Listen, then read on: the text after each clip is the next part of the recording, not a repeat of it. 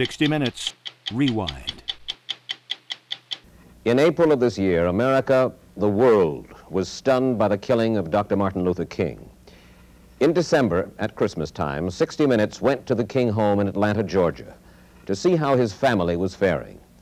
We visited last Saturday with Coretta King and her 4 children.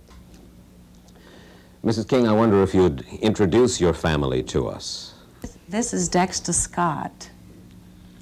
And how old are you, Dexter? 7.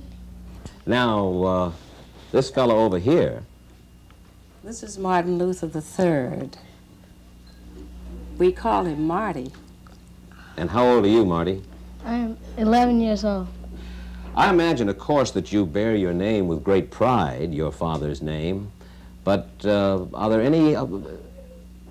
ever any difficulties because you are Martin Luther King?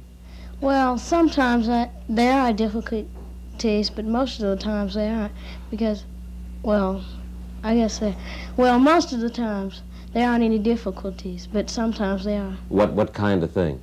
Well, like sometimes people ask me my father's name, and sometimes they tease me about my name and things like that. Mm-hmm. But mostly? Most of the time nobody teases me anything. Have you decided what you're going to do when you grow up? I want to be a preacher like my father. You do? Yeah. And this is Bunny. Yes. And what are you expecting for Christmas, Bunny? A bicycle. Mm-hmm. A horn. Mm-hmm. A doll.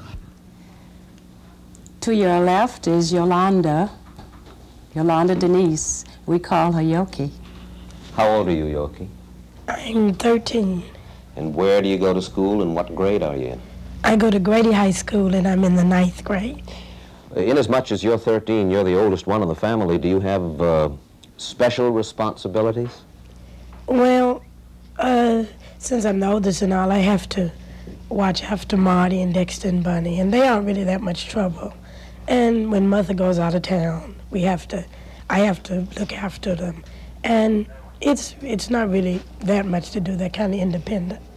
I must say they are a handsome and healthy and pretty happy-looking bunch of children, and Yoki especially. I imagine that she must have been a real consolation at the time of the tragedy. Yes, she was, Mike.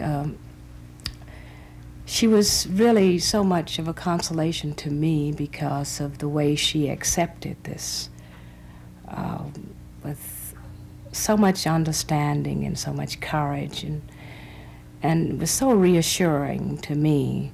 And she said to me, "Mommy, I'm not going to cry because my dad is not dead. He may be dead physically. And one day, I'm going to see him again." And she said, "Mommy, you are such a brave and strong lady. I don't know what I'd do if I were in your shoes. Mommy, should I hate the man who killed my dad in?" And I said, "No, darling, Daddy wouldn't want you to do that." And of course, I also said to her, "You are so brave, and I'm so proud of you." And I put my arms around her. And of course, she didn't cry very much. I didn't see her crying anymore, really. Mm-hmm. And she's been very happy and very well adjusted since, because she too feels that there was meaning in this death. You know, what my husband said so often, that unearned suffering is redemptive. And I think somehow all of us have felt that he gave his life in such a meaningful way, that what he lived for and what he gave his life for will bring about some of the changes that are necessary. But let me ask you, Mrs. King, I think that some of us sit around sometimes and wonder if the death of Martin Luther King didn't leave the civil rights movement, for a lot of people, leaderless, rudderless. I don't think that this is so. I think that if we're looking for another Martin Luther King, we won't find him, because he comes once in a century, maybe once in 1,000 years. But there are many other persons now who will come forth, I believe, and assume leadership that they never assumed before, because they feel that there is this need. The story will continue after this. But as far as black leaders are concerned, I think that you'll agree. We hear in the papers, see on television more about the young black militant leaders. We hear names like Carmichael and Brown and Cleaver and Newton and Seal. And you begin to wonder if perhaps they aren't getting more followers than some of the older civil rights leaders. Well, there are those persons who don't, who at least say they don't believe in nonviolence as a tactic. But I tend to feel that there are many more people who believe, who at least say they believed in the things that Martin Luther King believed in, than there are who believe in violence and destruction. I think we tend to hear those people who speak loudest, and sometimes they are persons who whose message is exaggerated out of proportion very often.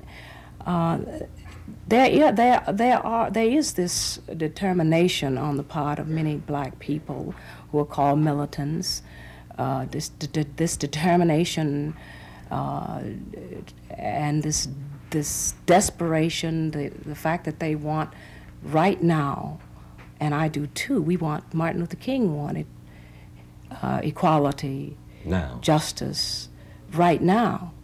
I think we all want the same things. Our goals are basically the same. But I tend to feel that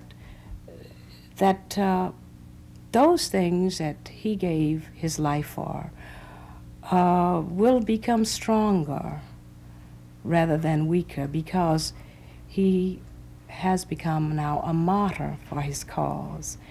And many of the poor people that he, whose rights he fought for, have hope somehow. It's a strange thing, but they have hope that they didn't have before, even though he's not here.